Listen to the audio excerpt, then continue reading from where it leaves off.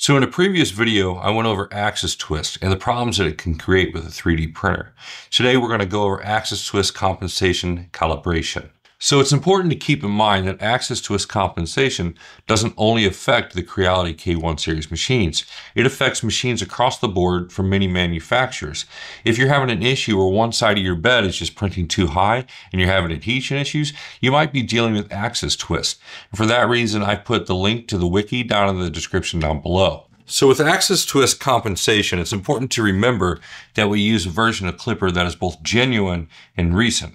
And that's the reason we're going to be using SimpleAF by Pelcorp today. For the Creality K1 machines, SimpleAF is the closest you're going to get to a genuine Klipper experience.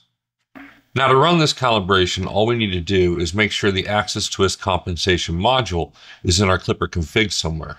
Now with SimpleAF, this is already included for us in our probe configs.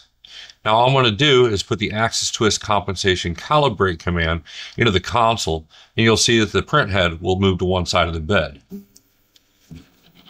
Now once the print head is moved to this side of the bed, it's going to open up a dialog window and ask us to step down the probe.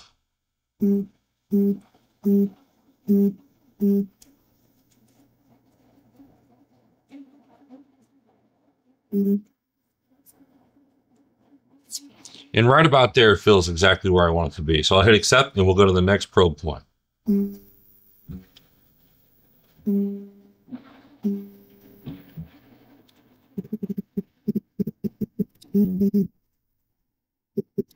So now that we've used the feeler gauge to calibrate our 3 probe points for axis twist compensation, all we have to do is hit save so the config will save and restart the machine. So now that the machine's been restarted, we're officially done with the calibration. Now, if you didn't get a chance to check it out before, check out the original video on axis twist compensation to see exactly how axis twist affects printers. If you're having an issue with your print bed where one side is just printing a little bit too high and you're having adhesion issues and you can't figure it out, make sure to check out the link in the description down below because axis twist compensation can really help you out.